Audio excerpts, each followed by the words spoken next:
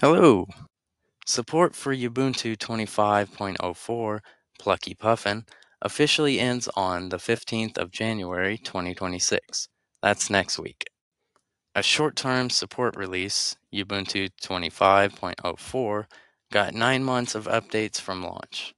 There aren't any real-time stats on how many people use each version of Ubuntu, but Ubuntu 25.10 was released last October and has been out for around 3 months at this point. I'd be surprised if many will be panicking. That said, if you still do use the Plucky Puffin, you must think about what you plan to do next. Nothing catastrophic happens once a Ubuntu release reaches end of life, but staying on an older, unsupported release isn't wise long term. Without prompt security patches rolling in, you're leaving yourself exposed as the exploit vultures circle.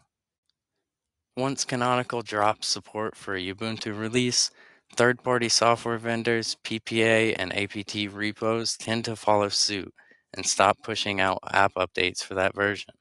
Most annoying of all, Canonical ultimately archives the old download to slowly scrub it off the internet. That makes it a bit of a hassle should you want or need to install a package or app using apt.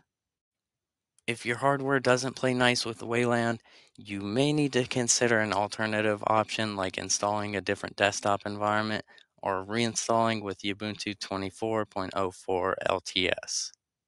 But thanks for watching to the end. If you want more of these fast breakdowns, subscribe and hit like so you don't miss the next one. And if you like longer form background news, check out my live stream later today on my channel. It's nonstop headlines and updates, running as much as possible and around the clock.